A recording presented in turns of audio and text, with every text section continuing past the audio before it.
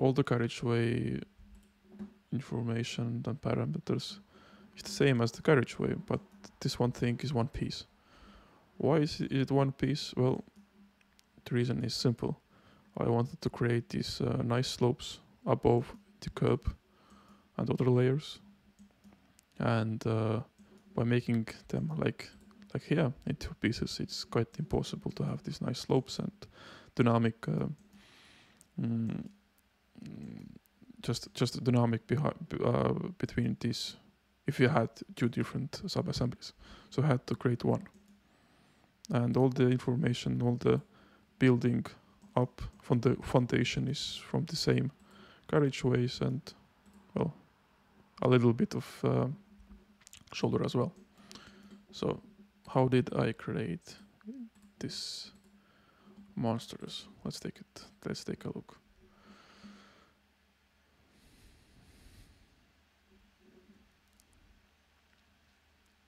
It's, as you can see, it's quite laggy because it's a very big file, but here we are.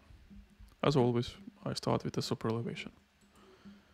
If we look at the definitions, as you can see that I have delay, I have subbase, I have now a sidewalk super elevation, as well as sidewalk subbase super elevation. So now we can define 4 different things. Well, nothing special, but more things, it then means more, a little bit more complicated as well. Here we are.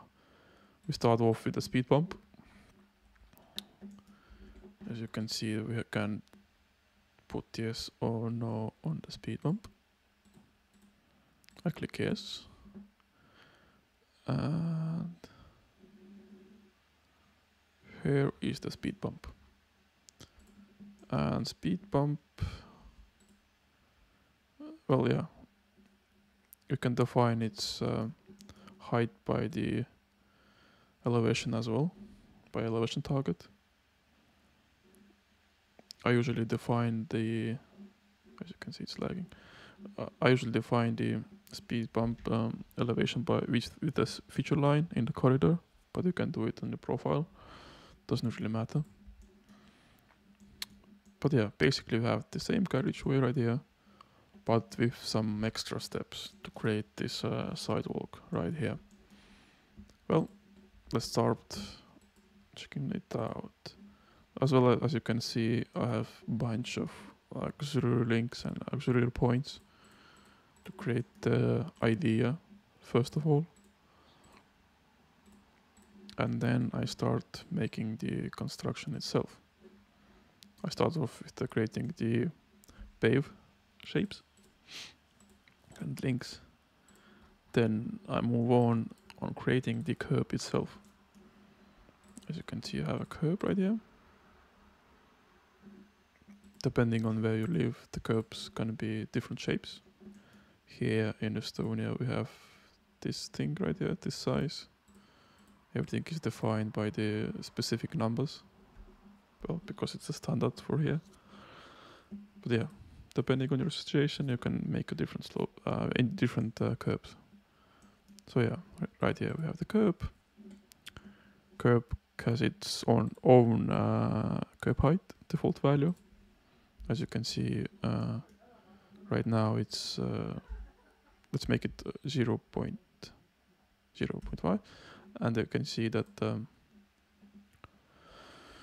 it's lagging a bit.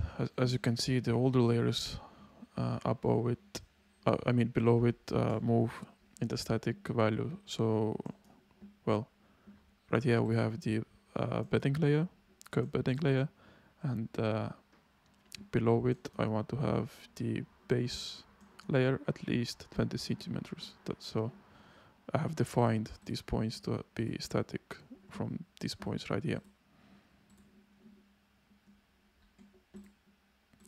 That was my approach on creating this a little bit complex construction, but it's fine.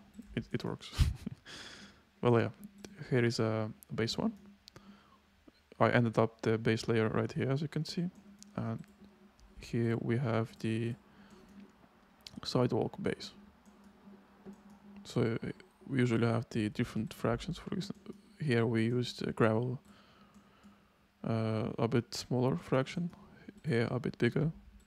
Later on, when you're going to try export, for instance, XML files or EFC files, then you can have two different shape layers. So yeah, as well as you can see for the sub base and all the other layers, everything is separated. You have to think a bit through how the construction worker is going to build the whole thing. So you can basically make these layers the same way the construction worker is going to build them later on. So yeah, that's a lot of thinking, but by the end of the day, it works. So let's keep on moving. Right here we have another decision.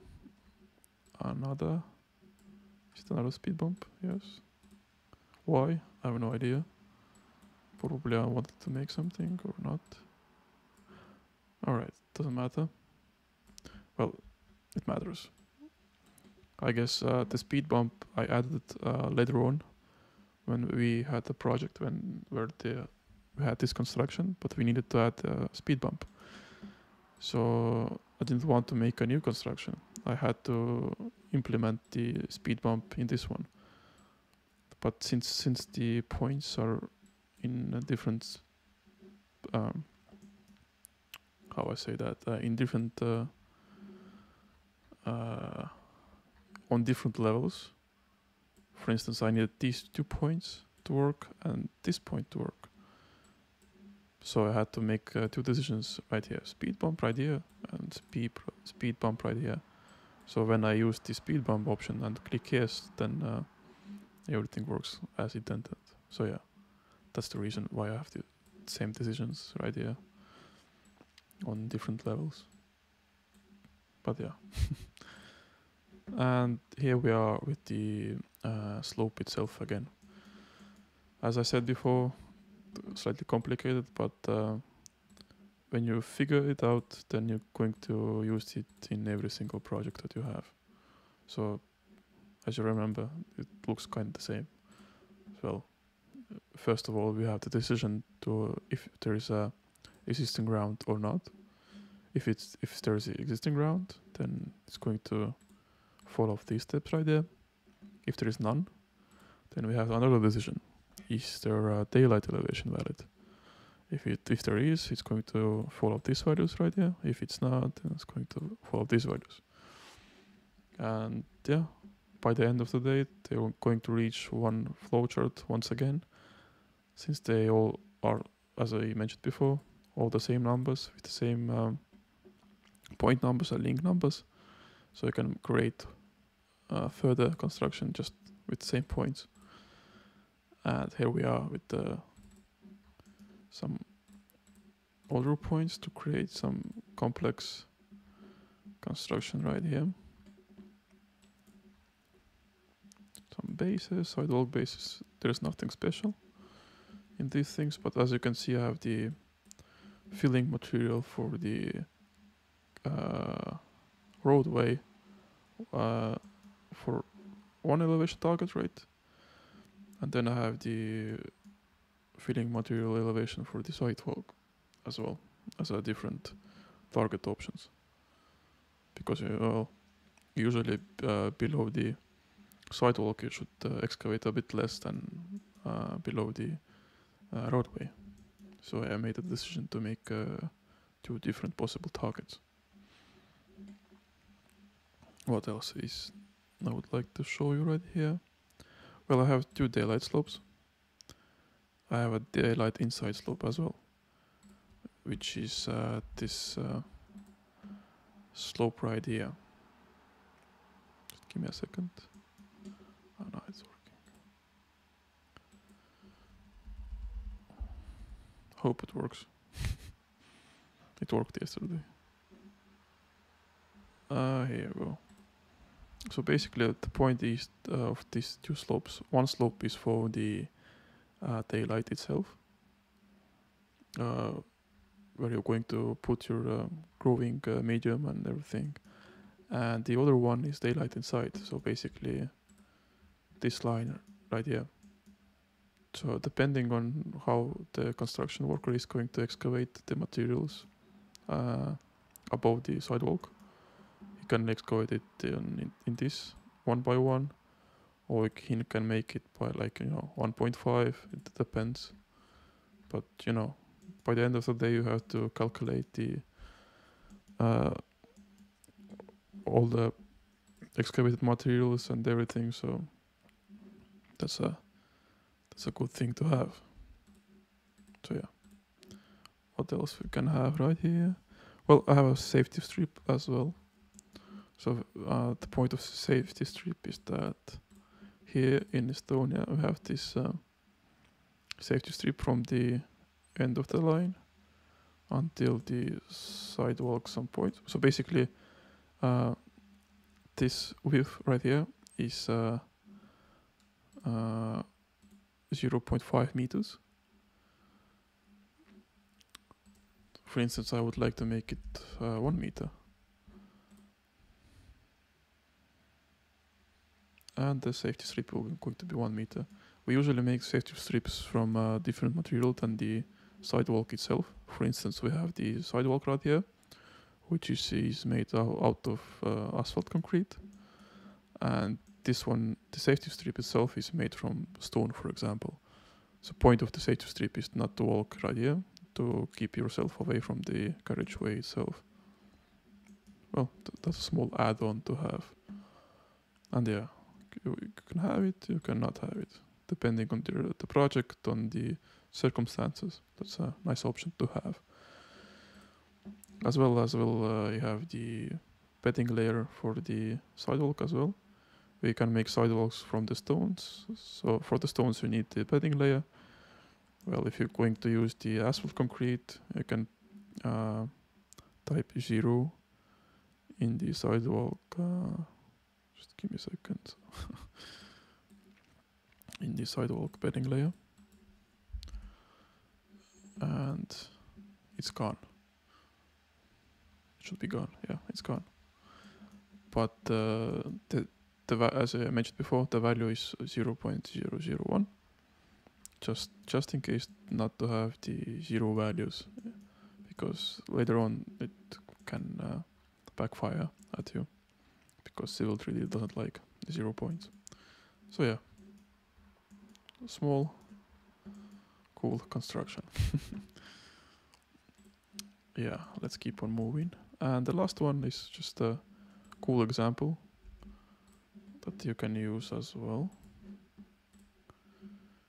Let's take a look. It's a pipe. So basically that's a construction to use to excavate materials for the pipes that you're going to put below the carriageway, or any other construction. Doesn't matter where you want to build that. Yeah, you can use the excavation materials as well as filling materials later on, depending on your circumstances. Once again, here we have the bedding layer for the pipes and the base. Well, depending on the region where you live, the standards are different, but in Estonia we have something like this. And yeah, here we have different options.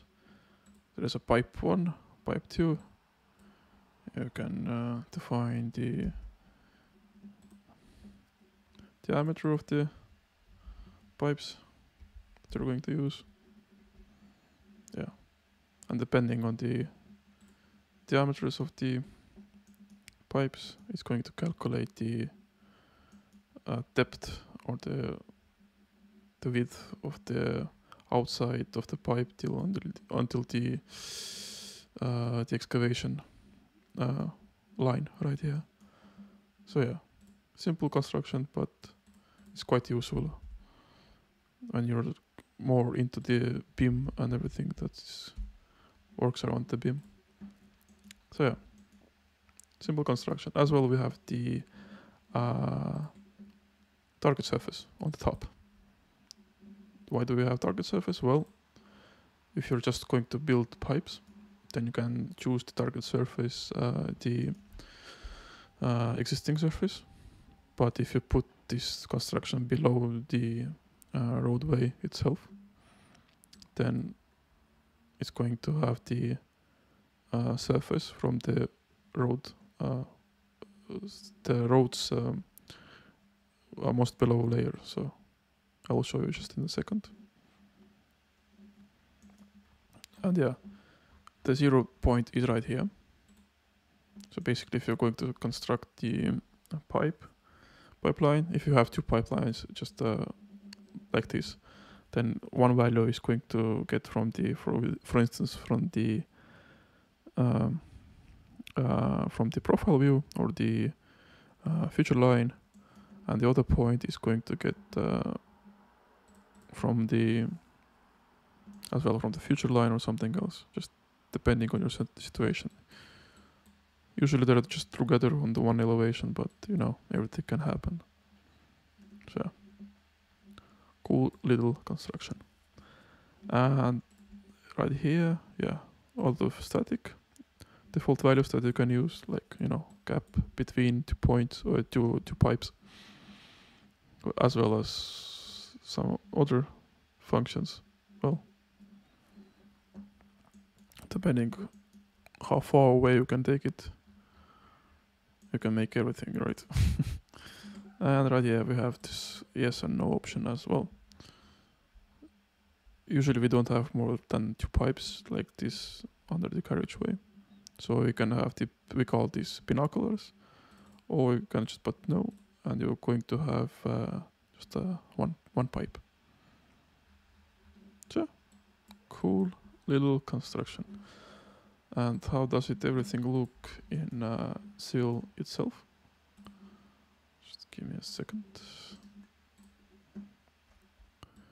And here is the construction itself. As you can see, we had the carriageway with a shoulder. It has the slopes, depending where is the existing ground. As you can see, here is lower, here is higher. Right here we have the carriageway with a sidewalk. Right here we have the safety strip. Here we don't have this one. As you can see, all the layers works as fine. And under this part of the corridor, we have the pipe. As you can see, the pipe gets its elevations from the bottom surface of the carriageway. And yeah, as you can see, everything works as intended. So yeah, I hope this part of the tutorial was useful. And yeah, good luck with your own subassemblies.